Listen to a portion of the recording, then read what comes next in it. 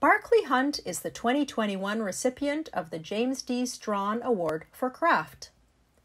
The founder of Hunt Heritage, for the past 15 years, Barkley Hunt and his team have displayed exceptional skill in masonry conservation, including the lost art of traditional English tuck pointing, as well as restoration carpentry, metalwork, stonework, and painting. Barkley has led an impressive number of restoration projects in the Toronto area.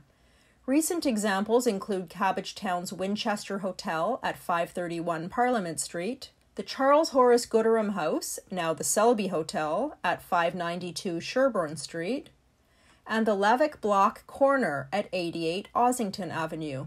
He has also created Heritage of the Future at Gusto 501 on King Street East, where 7,000 clay blocks cut at different angles create an undulating effect on the restaurant's walls.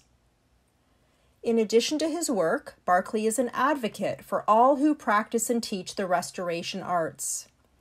As the host of the weekly podcast, The Art of Craft, he has engaging conversations with a variety of guests who share his passion in their own specialties, inspiring the next generation of craftsmen and women.